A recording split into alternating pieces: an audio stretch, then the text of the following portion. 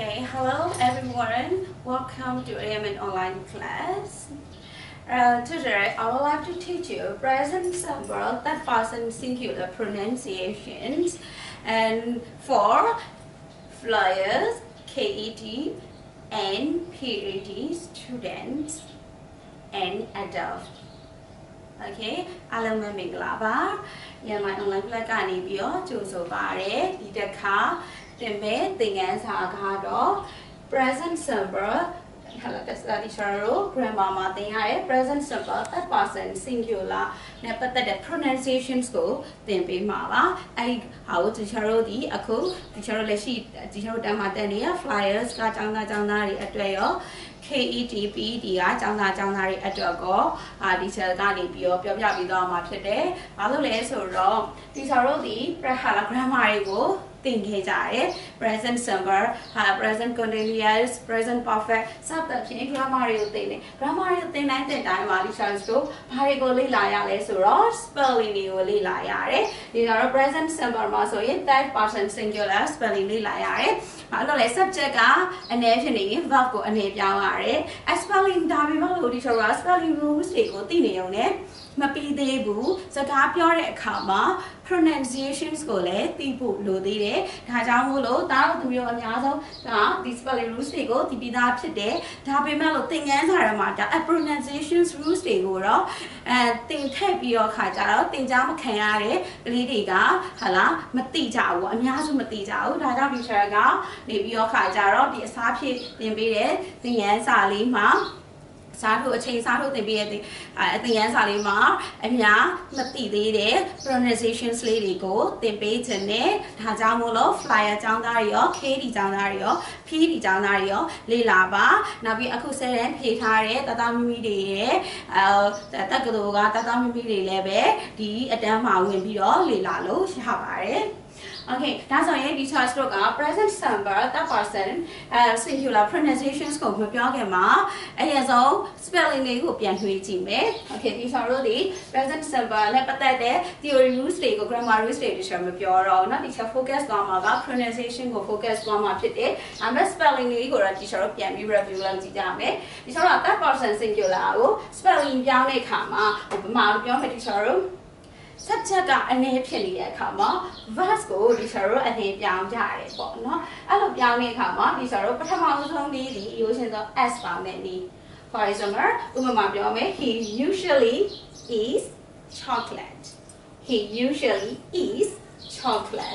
okay ဒီမှာဆိုရင်ဒီစာရောဒီ subject ဒီ he singular ဖြစ်တဲ့အတွက် eats okay now နောက်တစ်ခုကတော့ဒီစာရောES ပေါင်းနေပြီဘယ်ချိန်မှာ ES တွေတို့ပေါင်းချတယ်လို့ပြောရင် S တို့ SHCHXO အဲ့ verb တွေဒီ main verb တွေ SHCHXO နဲ့ဆုံးတဲ့အခါမှာဒီဆိုတော့ ES ပေါင်းကြတယ် for example she often washes her hair washes WASH SH နဲ့စုံနေတဲ့အတွက်ကြောင့် teacher တို့ ES ပေါင်းပေးရတယ် okay that person singular เนาะ now တတိယ rules ကတော့ teacher တို့ y နဲ့စုံနေဆိုရင်ဟာလား y ကိုဖြုတ်ပြီး IS ပေါင်းနေနီးဒီ IS ပေါင်းတဲ့နီးမှာဆိုရင် teacher တို့ဒီ main verb ဒီ y နဲ့စုံမယ်ဒါပေမဲ့လို့ y နဲ့စုံပြီပဲလို့ y ရဲ့ရှေ့စကားလုံးကိုသွားကြည့်ဖို့လိုတယ် y ရဲ့ရှေ့စကားလုံးဒီ consonant ဖြစ်ရမယ် consonant ဆိုတာဘာလဲဆိုရင်အလွယ်ပြောရရင် AIOU မဟုတ်တဲ့စကားလုံးပဲAIOU မဖြစ်ရဘူးဒါဆိုရင် consonant နဲ့စုံနေရဆိုရင်တော့ y ကိုဖြုတ်ပြီးတော့ IES ပေါင်းနေနီ for example ဥပမာပြောမယ်ဆိုရင် he never tries hard okay ဒီမှာဆို TRY try ဒီ y နဲ့စုံနေဒါကြောင့်မို့ y ရဲ့ရှိမှာ R ဒီဘာစကားလုံးဖြစ်နေလဲဆိုရင် consonant ဖြစ်နေတယ်ဒါကြောင့်မို့ဒီ teacher တို့ဒီ y ကိုဖြုတ်ပြီး IES ပေါင်းလိုက်တယ် he never tries hard ဒါဒီ IES ပေါင်းတဲ့ rules ပါဒါပေမဲ့လို့ဒီ teacher တို့ y နဲ့စုံပြီးတဲ့အခါမှာ y ရဲ့ရှိမှာ vowel ဆိုတာ AEIOU တခုခုရှိနေမယ်ဆိုရင်တော့ဘာပဲပေါင်းပါလဲ S ပဲပေါင်းရတယ် for example Mary plays with her friends play y နဲ့စုံနေ y ရှိမှာ A vowel ရှိတယ်ဒါကြောင့်မို့လို့ play မှာဒီကျတော့ as ပေါင်းတယ် Mary plays with her friends so ပြီးတော့ခါကြတော့ဒီကျတော့ဒီဟာလား present simple ကို third person singular ပြောင်းတဲ့အခါမှာဒီလို spelling rules လေးတွေကိုလေ့လာခဲ့ကြတယ် Okay ဒါဆိုတော့ဒီတစ်ခါဒီကျတော့ကဒီ spelling တွေဟုတ်ပြီ s တွေပေါင်းတယ် es တွေပေါင်းတယ် is တွေပေါင်းတယ်အဲ့လိုမျိုးပေါင်းတဲ့အခါမှာတကယ်အဲ့ပေါင်းလိုက်တဲ့ verb တွေကိုဘယ်လိုအတန်ထွက်ရမလဲဒါလေးတွေကိုဆက်ပြီးတော့ခါကြတော့ဒီရှယ်ကသင်ကြားပို့ချပေးမှာဖြစ်ပါတယ်ဒါဆိုရင်ဒီ charge တော့ present simple third person singular နဲ့ပတ်သက်တဲ့ pronunciations လေးတွေကိုစတင်ပြီးတော့လေ့လာကြည့်အောင်အခုဒီ charge က verb လေး၃ခုဟလာ third person singular verb လေး၃ခုကိုရေးထားတယ် ERTS RISES PLAYS okay ဒါဆိုရင်ဒီ charge တို့ကအခု verb တွေအကုန်လုံး s တွေပေါင်းထားတယ် Okay ဒါဆိုရင်ဒီတစ်လုံးချင်းစီရဲ့အတန်ထွက်ကလေးတွေထွက်ကြည့်စမ်းပါ EATS ကိုဘယ်လိုအတန်ထွက်ပါမလဲ Okay ထွက်လို့ပြီးပြီလား EATS eats Okay ဒီ x လေးပေါင်းလိုက်တဲ့အတွက်ဒီချေတော့ဒီသူ့ရဲ့ main verb ဒီ eat Okay အဲ့ eat ကိုဒီချာတို့ကဒီ s လေးပေါင်းလိုက်တဲ့အခါမှာသူ့ရဲ့အတန်ဒီ s ရဲ့အတန်ဒီစဆိုတဲ့အတန်ထွက်ပါတယ်စဆိုတဲ့အတန်ဘာဖြစ်လို့စဆိုတဲ့အတန်ထွက်တာလဲပြီးရင်ပြောပါမယ် Okay ဒီမှာဆို RISES ဒါဆိုရင်ဒီ RISES ကိုဘယ်လိုအတန်ထွက်ပါလဲrises okay ဒီတစ်ခါ s ပေါင်းလိုက်တဲ့အတွက်အဲ့ s လေးအတန်ဒီဘာတန်ဖြစ်သွားပါသလဲ it ဆိုတဲ့အတန်ဖြစ်သွားပါတယ် rises okay now the last one PLAYS okay ဒီစကားလုံးလေးကိုဘယ်လိုတန်ထွက်ပါသလဲ please ဒီခါဒီ s လေးဒီဘာတန်ထွက်သွားလဲဆိုတော့ အတန်ထွက်ပါတယ် Okay ဒီနေရာမှာဆိုရင်အခုဒီချက်ရေးပြထားလေးဒီကဟာလာ phonetic symbol လို့ခေါ်တယ်အတန်သင်္ကေတလေးတွေပါသူဒီစလို့အတန်ထွက်ပါတယ်သူဒီ is လို့အတန်ထွက်ပါတယ်သူဒီ zat လို့အတန်ထွက်ပါတယ် zat Okay ဒါဆိုရင်ဒီ charge ဒီ third person singular ကိုဟာလာ spellings တွေပြောင်းတဲ့အခါမှာ pronunciations တွေကလည်းမတူကြပါဘူး pronunciation အတန်၃တန်ထွက်ပါတယ်စအတန်ထွက်တဲ့စကားလုံးရှိရယ် is အတန်ထွက်တဲ့စကားလုံးရှိရယ် za အတန်ထွက်တဲ့စကားလုံးရှိတယ်ဆိုတာကိုဒါတို့သမီးတို့မှတ်သားရမှာဖြစ်ပါတယ်ဒါဆိုရင်ဟုတ်ပြီဘယ်ချိန်မှာဒီချေတို့ကစအတန်ထွက်မှာလေဘယ်ချိန်မှာ is အတန်ထွက်မှာလေဘယ်ချိန်မှာဇအတန်ထွက်ရမှာလေ Okay ဒါဆိုရင်ဒါလေးကိုတစ်ချက် teachers တို့ထပ်ပြီးတော့လေ့လာကြည့်ရအောင်ပါ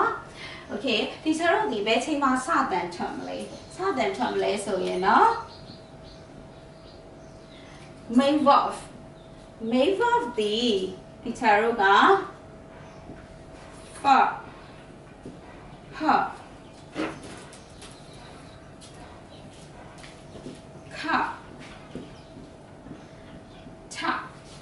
အဲ့ဒီအတန်တွေနဲ့ဆုံးနေခဲ့လို့ရှိရင် main verb တွေဒီဘာအတန်တွေနဲ့ဆုံးနေလဲ for ka ta အဲ့တန်တွေနဲ့ဆုံးနေရင် s ပေါင်းတဲ့အခါမှာတော့ s ပေါင်းတဲ့အခါမှာ teachers တို့ဒီစအတန်ထွက်ပါတယ်ဒါကြောင့်ဒီမှာဆိုရင် eat ဆိုတဲ့စကားလုံးလေးကိုကြည့်ကြည့်ပါ eat eat ဟာလေးနဲ့ဆုံးနေပါလေထလေးနဲ့ဆုံးနေတယ်ဒါကြောင့်မို့ဒီ teacher တို့ဒီ s ပေါင်းလိုက်တဲ့အခါမှာ eats လို့အတန်ထွက်ပါတယ် eats တန်လေးထွက်ပါတယ်ဒီမှာဆိုရင်တနည်းပြောမယ်ဆိုရင်เนาะဒီ teacher တို့ဒီ fa ka ta ဆိုရဲ အတန်လေးဒီသူတို့ကိုအတိုက်တန်လေးကို voice lax လို့လည်းခေါ်ပါတယ် voice lax sound လို့ခေါ်ပါတယ်အတန်ပြော့တွေပါကျွန်တော်တို့ဒီအတန်ပြော့တွေနဲ့ဆုံးနေရဆိုရင်စအတန်ထွက်ရပါတယ် okay ဒါဆိုရင်ဘယ်အချိန်မှာ is အတန်ထွက်မှာလဲ okay ဆက်ကြည့်ပါမယ်ဘယ်အချိန်မှာ is အတန်ထွက်မလဲဆိုရင် main verb okay ဒီကျွန်တော်တို့သုံးမယ်တကယ် main verb ဒီစအတန်တော်လည်းကဇအတန်တော်လည်းကရှအတန်တော်လည်းကချအတန်တော်လည်းကဂျအတန်တော်လည်းကဆုံးခဲ့ပါလေဒီကျွန်တော် is အတန်ထွက်ရပါတယ် okay ဒါဆိုရင်ပြန်ပြောမယ် main verb တွေဒီဘာအတန်တွေနဲ့ဆုံးနေရလဲစဇရှချဂျokay ဒီမှာဆိုရင်ဒါလေးက phonics symbol လေးတွေဖြစ်တယ်တချို့တွေကအများစုပေါ့ phonics symbol ကိုသိကြမှာမဟုတ်ဘူးဘာလို့လဲဆိုတော့ phonetics class တွေမတက်ဘူးဆိုရင် phonics symbols တွေသင်ဘူးမှာမဟုတ်ဘူးအဲ့ဒါ phonics symbol လေးတွေဖြစ်တယ်ဒါကြောင့်မို့ဒါကဘာကြီးလဲဆိုတာမျိုးဖြစ်မှာဆိုတဲ့အတွက်ဟာလာဒီကျွန်တော် voice လေးနဲ့ပြောမယ်ဆိုရင်သူ့ရဲ့အတန်ကြီးရှလို့အတန်ထွက်တယ်ဥပမာ consonant cluster နဲ့ပြောရင်တော့ sh အတန်လေးပါဒီမှာဆိုရင်သူ့ကိုချလို့တန်ထွက်တယ်ဒီချာတော့ဟာလာ consonant cluster မှာဆိုရင် ch နဲ့ပေါင်းတဲ့အတန် c နဲ့ h နဲ့ပေါင်းရင်ချဆိုတဲ့အတန်ထွက်တယ်အဲဒီကတော့ j ဆိုတဲ့အတန်မှာသူက j ဟာလာဒီချာတော့ဘယ်အချိန်မှာဘယ်ဂျာတန်ထွက်လဲဆိုရင် j ဒီလဲဂျာတန်ထွက်တယ်ပြီးရင်စကားလုံးရဲ့အခုကတော့ဒီချာတော့နောက်ဆုံးအတန်ကိုကြည့်မှဖြစ်တယ်နောက်ဆုံးနေမှာဆိုရင်ဘာရင်းနဲ့ဆုံးလဲဆိုတော့ d g e တို့ g e တို့စကားလုံးတွေဒီအများဆုံးဆုံးတတ်ပါတယ်အဲ့လိုမျိုးစကားဟာလားစကားလုံးတွေနဲ့ဆုံးရင်ဂျအတန်ထွက်ရပါတယ်ဥပမာဆိုရင်ဟာလားတရားစီရင်သည်ဆုံးဖြတ်ချက်ချသည်ဆိုရင် judge j u d g e judge okay judge j u d g e judge ဘာတန်နဲ့ဆုံးလဲဂျတန်နဲ့ဆုံးတယ်ဒါဆိုရင်တော့ကျမတို့ဒီဒီချာတို့ဒီ s ပေါင်းလိုက်တဲ့ judges j u d g e s judges okay a g e age age age ဘာတန်နဲ့ဆုံးလဲ j ဆိုတဲ့အတန်နဲ့ဆုံးတယ်ဒါဆိုရင်ဒီချာတို့က s ပေါင်းလိုက်မယ်ဆိုရင် ages ages okay ဒါဆိုရင်ဒီသင်္ကေတလေးတွေရဲ့ဟာဥစားအတန်လေးတွေကိုသိမယ်နော်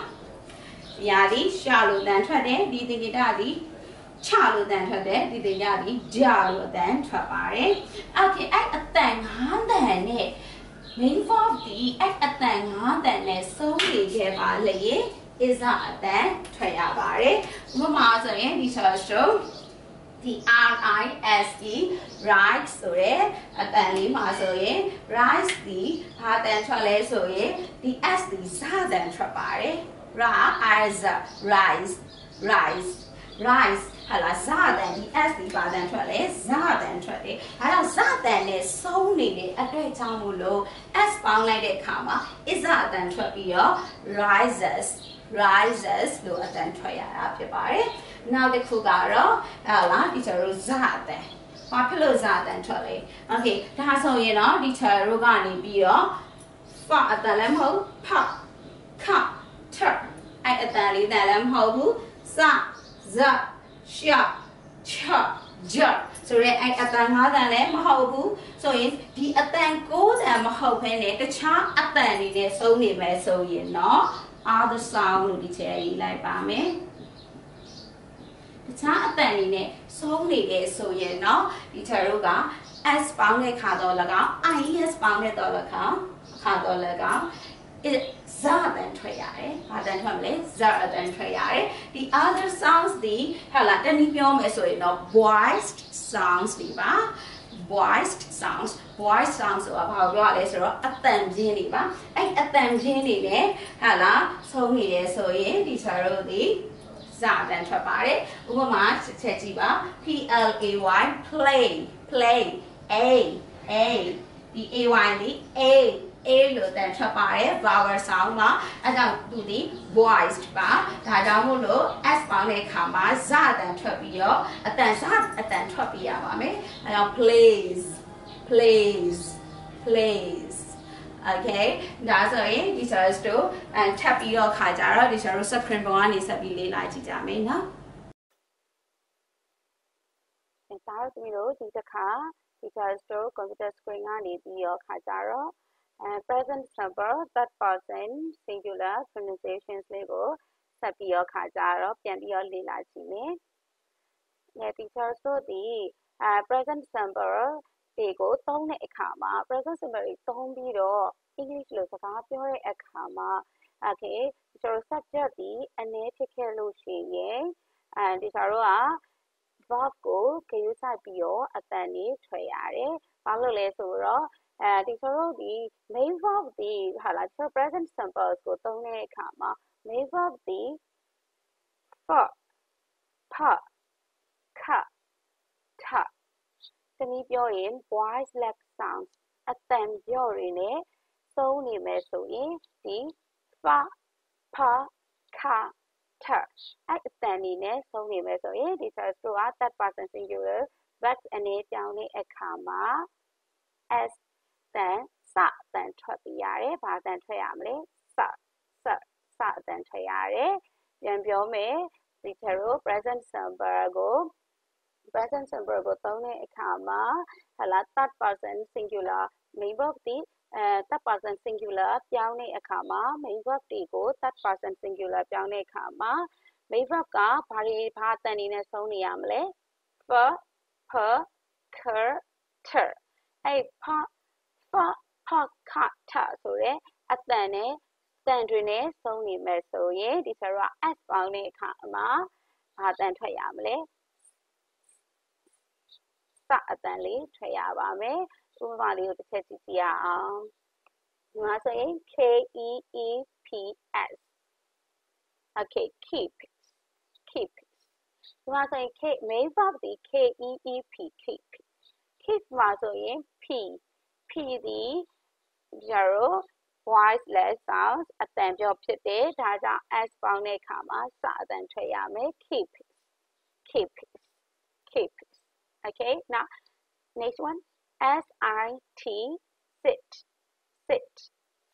okay SIT sit မှာလည်းပဲဒီကျတော့ဒီထဆိုတဲ့အတန်နဲ့ဆုံးနေဒါကြောင့် s ပေါင်းတဲ့အခါမှာ sit okay now BAKE bake okay ဒီကျတော့ bake မှာဆိုရင်ဘာတန်နဲ့ဆုံးလဲဆိုပြောရင်ခတန်နဲ့ဆုံးပါတယ် bake မှာစလုံးပေါင်းဒီ e နဲ့ဆုံးလို့ဆိုပြီး e တန်မထွက်ပါဘူး e is silence at the end of the word ဒီဟာစကားလုံးရဲ့နောက်မှာဆိုရင်အတန်မထွက်ပါဘူး e ရဲ့ရှေ့က consonant အတန်ပဲထွက်ပါတယ်ဒါကြောင့် bake ခတန်နဲ့ဆုံးတဲ့အတွက်ကြောင့် s ပေါင်းတဲ့အခါမှာစအတန်ထွက်ရမယ်ဒါကြောင့် bake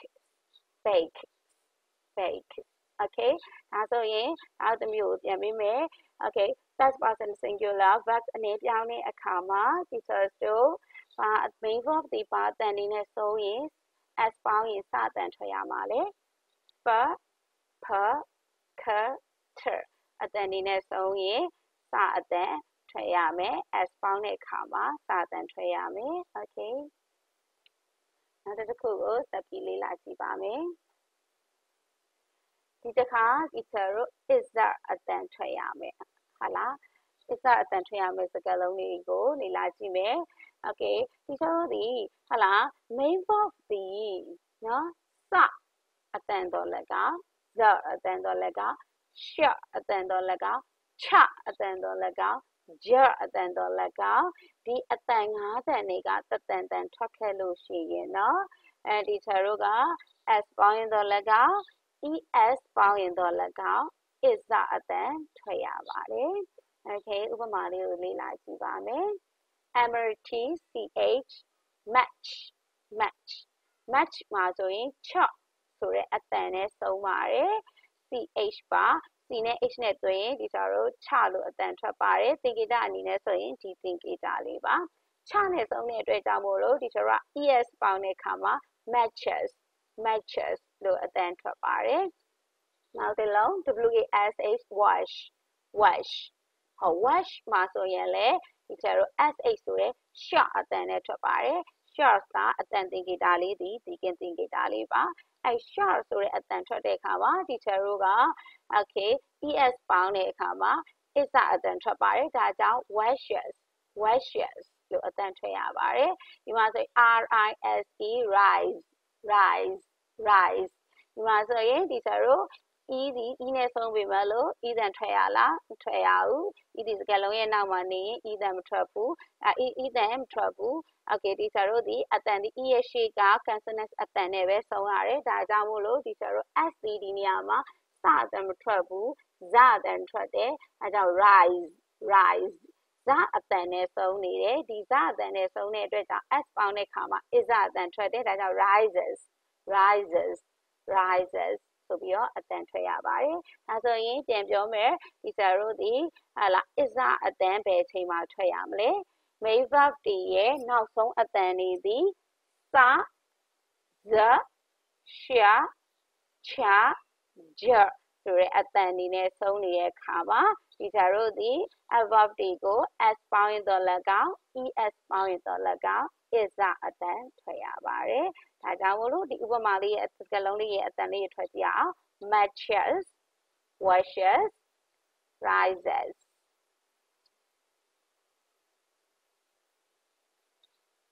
okay ဒီတစ်ခါ teacher တို့ဇအတန်လေးကိုဟာလားဒီအချိန်မှာထွက်ရမလဲဆိုတာကိုပြန်လေ့လာကြည့်မယ် after other sounds လို့ပြောထားတယ် okay teacher တို့ main verb တွေမှာခုန teacher တို့ပြောခဲ့တဲ့ fa pa ka ta နဲ့လည်းမဆုံးဘူး sa za sha cha ja နဲ့လည်းမဆုံးပဲနဲ့တခြားအတန်တွေနဲ့သာဆုံးခဲ့မယ်ဆိုရင်တနည်းပြောမယ်ဆိုအဲ့တခြားအတန်တွေဒီဘာအတန်တွေလဲလို့ပြော voice sound အတန်ပြင်းတွေပါအဲ့ဟာအတန်ပြင်းတွေနဲ့ဆုံးခဲ့တယ်ဆိုရင်เนาะ teacher တို့ဒီ okay s ပေါင်းတော့၎င်း es ပေါင်းတော့၎င်းဇအတန်ထွက်ရပါတယ်ဥပမာလေးကိုဆက်ပြီးလေ့လာကြည့်မယ် okay try trying ဒီ okay I ဆိုတဲ့ vowel sound နဲ့ဆုံးတယ်အဲဒါကြောင့်မို့ဒီကျတော့ y နဲ့ဆုံးတယ် y ရှိမှာ consonant ရှိနေတဲ့အတွက် y ကိုဖြုတ်ပြီးတော့ဒီကျတော့ verb ကိုအနေပြောင်းတဲ့အခါမှာ ies ပေါင်းတယ်အဲ့လို ies ပေါင်းလိုက်တဲ့အခါမှာ trying ဟုတ်လား I ဆိုတဲ့အတန်ဒီအတန်ပြင်းဖြစ်တဲ့အတွက်ကြောင့်မို့လို့ဒီကျတော့ဒီအတန်နဲ့s ပေါင်း ies ပေါင်းတဲ့အခါမှာဇအတန်ထွက်လိုက်တယ် trying okay ဇအတန်ထွက်ရပါတယ်နောက် needs okay main verb ဖြစ်တဲ့ need မှာဆိုရင် d အတန်နဲ့ဆုံးတယ်ဒီဒီဒအတန်ထွက်ရတယ်အဲ့ဒဒီလေအဲ့လိုပဲ voice sound ဖြစ်တယ်အတန်ပြင်းဖြစ်တယ်ဒါကြောင့်မို့ teacher တို့က s ပေါင်းလိုက်တဲ့အခါမှာဇအတန်ထွက်တယ်ဒါကြောင့် needs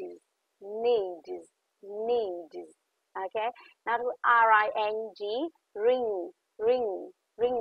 ဒီ ing အတန်လေးဒီ in ဆိုရဲအတန်ထွက်ပါတယ်သူဒီလဲ voice sound မှာဒါကြောင့်မို့လို့teacher တို့ဒီ s ပေါင်းလိုက်တဲ့အခါမှာ rings ဟာလား rings ဇအတန်နဲ့ထွက်ရပါမယ် okay ဒါဆိုရင်ဒါတို့သမီးတို့ကဟာလားအတန်တွေကိုခွဲတဲ့အခါမှာဇအတန်ထွက်ရမှာလား is အတန်ထွက်ရမှာလားဇအတန်ထွက်ရမှာလားဆိုတာကိုဟာလားဒီဆိုလေ့ကျင့်တဲ့အခါမှာရှေ့ကအတန်ဟာလားဆုံးတဲ့အတန်လေးတွေကိုပြန်ပြီးတော့စဉ်းစားကြည့်ပါ main verb က fa pa ka ta နဲ့ဆုံးနေသလားဒါဆိုရင် s ပေါင်းရင်စတန်ထွက်လိုက်မယ်နောက်တစ်ခါ main verb ဒီစ ဇ ရှ ချ ဂျနဲ့ဆုံးနေတာလားဒါဆိုရင်ဒီကျတော့ s တွေ es တွေပေါင်းတော့မယ်ဆိုရင် is အတန်ထွက်လိုက်မယ်ဟာမို့အဲ့အတန်တွေနဲ့မဆုံးဘူးတခြားအတန်တွေနဲ့ဆုံးနေရဆိုရင်တော့ဇအတန်ထွက်လိုက်မယ် s တွေ ies တွေပေါင်းတဲ့အခါမှာဇအတန်ထွက်လိုက်မယ်အဲ့လိုလေးစဉ်းစားပြီးတော့လေ့ကျင့်ခြင်းအပြင်နောက်ပိုင်းပြန်ကျင်သွားတဲ့အခါမှာအတန်ဒီသူ့ကိုယ်သူမှန်သွားမှာဖြစ်ပါတယ် okay ဒါဆိုတော့ teacher ကသားတို့သမီးတို့ကိုအင်္ဂါလေးပေးချင်ပါတယ် homework လေးပါ homework လေးကဘာခိုင်းပါလဲဆိုရင်ဒီကောင်လေးကိုဖတ်ပြပါမယ် put the verbs in the correct column in the third person singular then say okay teacher တို့ဒီ teacher ဒီမှာဆိုရင် verb ကလေးတွေကိုပေးထားပါတယ်အပေါ်မှာတွေ့လား verb လေးတွေပေးထားတယ် as verb လေးတွေကိုမှန်ကန်တဲ့ column မှာထည့်ပေးပါ okay ဒီဟာလားဒီပြောစီဒီ MATCH march ဒီစာတို့ကဟာလား S တော့၎င်း ES တော့၎င်းပေါင်းရမှာလားဟာလားအဲ့လိုဆိုရင်ဟာလားဘာအတန်ထွက်ရမှာလဲစအတန်ထွက်ရမှာလား is အတန်ထွက်ရမှာလားဇအတန်ထွက်ရမှာလားစသဖြင့်ဟာလားဒီစာတို့ရှေ့က theory ပိုင်းလေးတွေကိုပြန်စဉ်းစားပြီးတဲ့အခါမှာ column လေးတွေကိုမှန်အောင်ဖြည့်ပေးပါဒီဟာလားဒီစာတို့ဒီပေးထားတဲ့ main verb လေးတွေကိုဒီစာတို့ third person singular ပေါင်းပြောင်းပေးပါဥပမာတစ်ခုပြောမယ်ခြေသုံးစကားလုံးမှာဆိုရင် MATCH march okay သားစုဘာအတန်နဲ့ဆုံးနေလဲချဆိုတဲ့အတန်နဲ့ဆုံးနေဒါဆိုရင်ဒီစာတို့က CH နဲ့ဆုံးရင်ဘာပေါင်းရမလဲလို့ဒီစာတို့သင်ထားတယ် ES ဒါကြောင့်မို့လို့ဒီစာတို့ဒီဟာလားချဆောင်နဲ့ဆုံးနေ ES ပေါင်းရမယ်အတန်ထွက်ရင်ဘယ်လိုတန်ထွက်မလဲ matches ဒါဆိုရင်ဒီစာတို့ဒီဘယ် column မှာထည့်မလဲဒီ is column မှာထည့်ပေးမယ် MATCHES matches လို့ထည့်ပေးရမယ်ဒါဆိုရင်အားတို့တို့ကဒီ script လေးကိုကြည့်ပြီးတော့အိမ်မှာစာရွက်ကလေးနဲ့ column လေးသုံးခုခွဲပြီးတော့ဒီစကားလုံးလေးတွေကိုcolumn လေးတွေမှတ်အောင်စဉ်းစားပြီးတော့ခွဲပေးပါသင်ခန်းစာကိုကြံလန်းလေ့ကျင့်ပြီးတော့မှတ်အောင်လေ့လာပါပြီးရင်ကျွန်တော်တို့မနေ့ပြန်ကြရင်အဖြေမှန်လေးတွေကိုတင်ပေးပါမယ်အဖြေမှန်တွေပြန်ပြီးတော့ခါကြတော့ကြိုက်ပါမယ် okay ဒါဆိုရင် teachers တို့အခုဒီကနေ့သင်လိုက်တဲ့ဟာလား pronunciation 3မျိုးစတဲ့ is then စတဲ့နေပြီး third person singular မှာသုံးလို့ရတာလားလို့ပြောရင်မဟုတ်ပါဘူး teacher တို့ဘာလုပ်လဲ s တွေ es တွေ is တွေ vs တွေပေါင်းလို့ရတယ်ဘာတွေရှိလဲ plural nouns တွေရှိတယ်ဒီဆိုတော့ noun ကိုအများပြောင်းတဲ့အခါမှာလေဘာတွေပေါင်းကြလဲ s တွေ es တွေ is တွေ vs တွေပေါင်းကြတယ်အဲ့လိုဆိုရင်လေ teacher တို့ဒီအတန်3တန်ပဲထွက်ရပါတယ်ဒါကြောင့်မို့ဒီ rules တွေဒီ teacher တို့ဒီ plural nouns တွေကိုသုံးတဲ့အခါမှာလည်းပဲဒီအတန်အတွက်တွေကိုထွက်ရပါတယ်နောက်တစ်ခု possessive တွေပိုင်ဆိုင်မှုပြတာ possessive case ပေါ့ possessive case တွေ possessive pronouns တွေမှာလည်း teacher တို့ကဘာတွေပေါင်းရလဲ s တွေပေါင်းတယ်လေ apostrophe s တွေဟုတ်လားဒါမှမဟုတ်ရင် possessive pronouns မှာဆိုရင် yours ours theirs hers စသဖြင့် teacher တို့ဘာတွေပေါင်းလဲ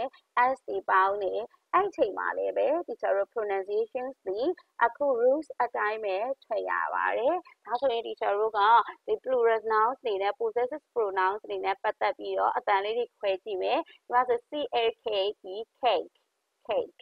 cake okay cake မှာဘာတန်နဲ့ဆုံးလဲခအတန်နဲ့ဆုံးတယ်ဒါကြောင့်မို့ပဲ column မှာပါလဲ s ပေါင်းမယ်အများပြောင်းမယ် s ပေါင်းတဲ့အခါမှာ cake စအတန်ထွက်ရမယ်နောက်တစ်ခုဟာလား cake eat ဆိုရ possessive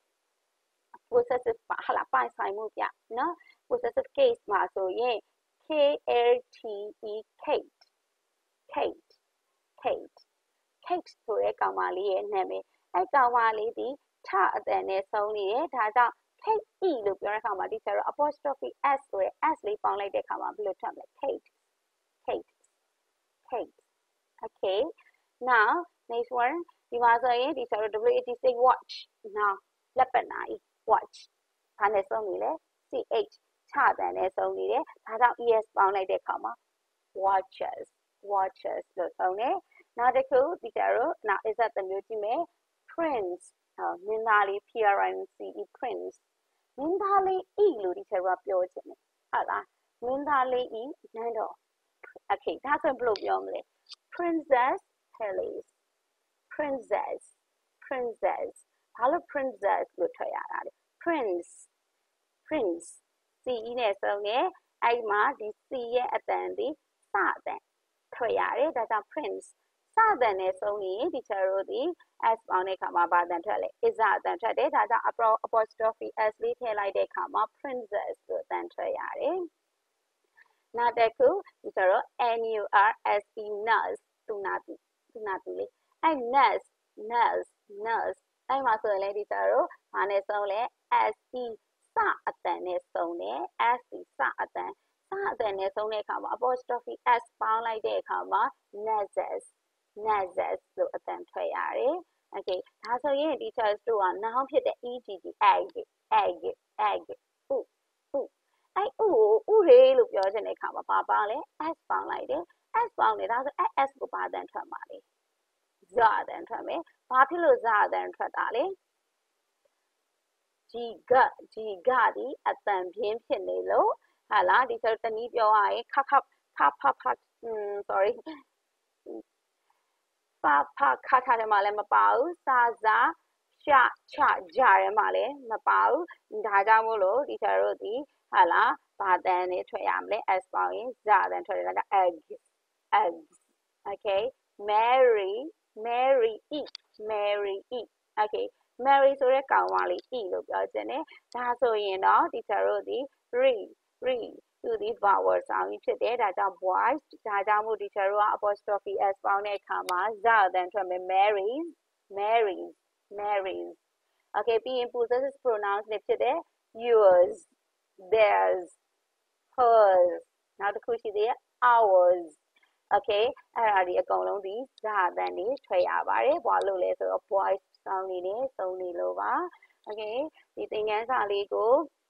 ဟလာသင်ကြားခြင်းအပြင်ဒါတို့ဒီလိုဒီအသစ်သစ်လေးတို့ရသွားလိမ့်မယ်လို့လည်းဒီဆက်မျှော်လင့်ပါတယ် okay ဒီသင်ခန်းစာကို flyer ဟလာဒီကျတော့ EM မှာတက်နေတဲ့ flyer တတမီမီတွေတော့လက်က K ဒီတတမီမီတွေတော့လက်က P ဒီတတမီတွေတော့လက်ကမတူမစိုးဝင်ရောက်လေ့လာလို့ရပါတယ်အဲဒါအပြင်ကကျောင်းသား